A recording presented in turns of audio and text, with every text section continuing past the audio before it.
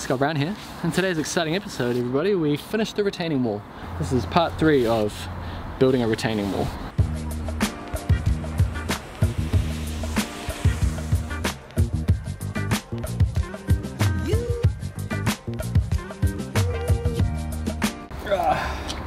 Okay, it's cold, it's definitely cold, and the rain's been kicking in lately, so we're trying to backfill this retaining wall before it all turns. But first step, drainage.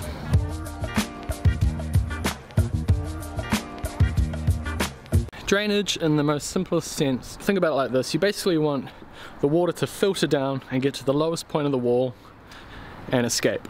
That's the simplest way to put it. But there's a number of things that you have to do in order to achieve that.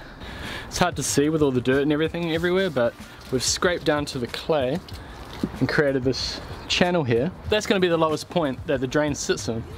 You can kind of see that it's already working. So it's looking good. It's going to plan. The water's going where it should.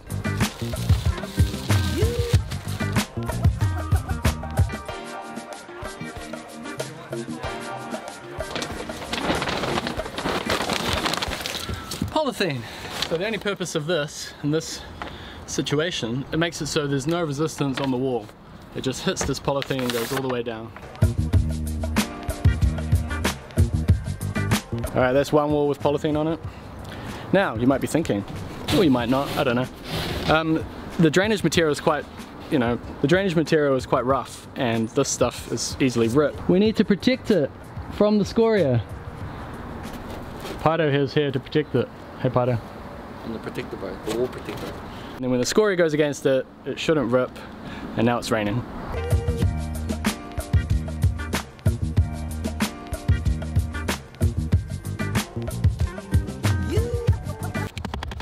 This here isn't really waterproofing, it's more water diversion. It's just a way of giving the water a path of least resistance. So rather than soaking into the timber and weighing the wall down, the water will hit this and go right down to the drain and get out of here. That's the idea. So it might be a little bit overkill for a timber retaining wall like this, but whatever helps the drainage. The force from the water is what can cause the most damage on retaining walls.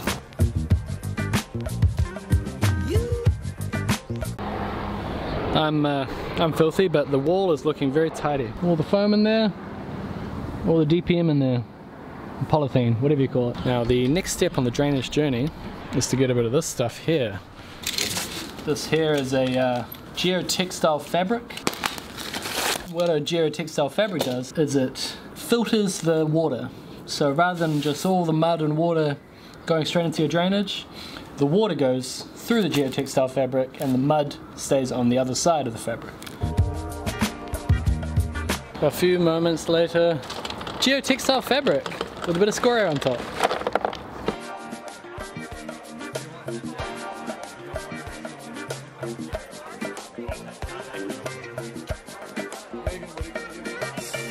Right.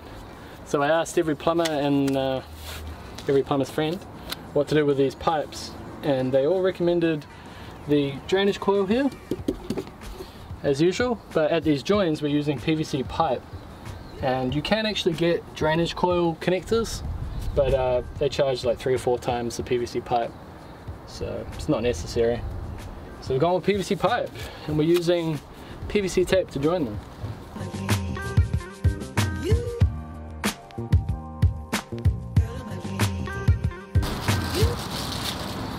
Pretty much ready to backfill now. The digger driver's here, just waiting for the digger to turn up, and I'm just doing the last minute things like this. It's just a ventilation for a sewer pipe that runs down there. It doesn't smell, which is great. Just make sure everything's 100% before we start filling. Exciting. All this work for this moment. She just went into him and drove off. Hello. Hey.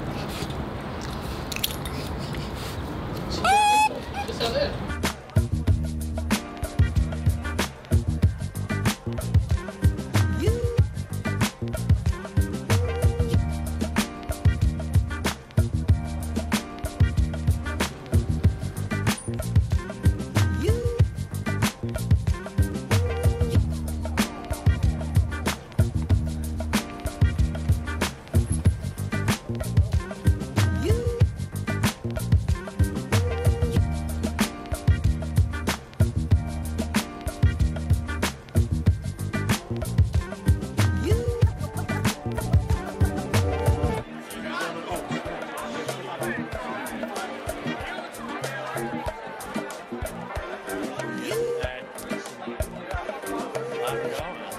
All I'm saying is I just want to look back and say that I did it the best I could while I was stuck in this place.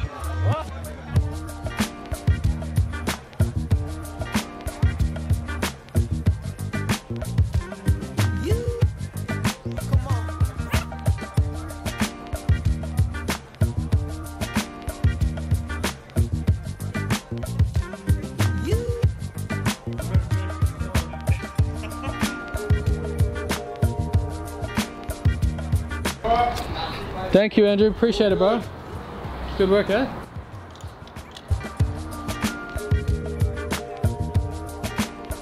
We did it, Pato.